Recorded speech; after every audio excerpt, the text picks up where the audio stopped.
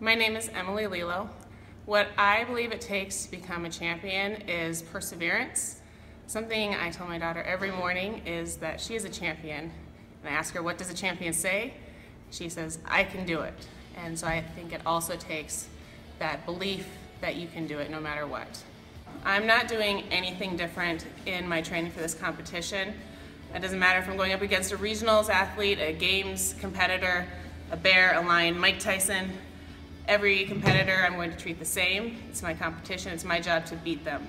Having my kids here with me while I'm training is very important to me because it keeps me focused and reminds me of why I'm training. I am setting an example for them and showing them that working hard and persevering will get you closer to your goals, and eventually you can accomplish whatever dream you have for yourself.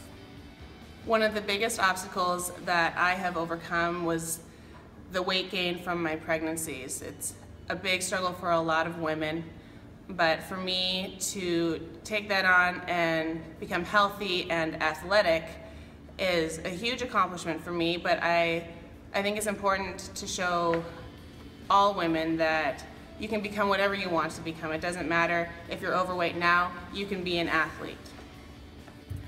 So come on out to Rush Club 8, June 25th. Watch me, Emily Lilo, knock out my competition.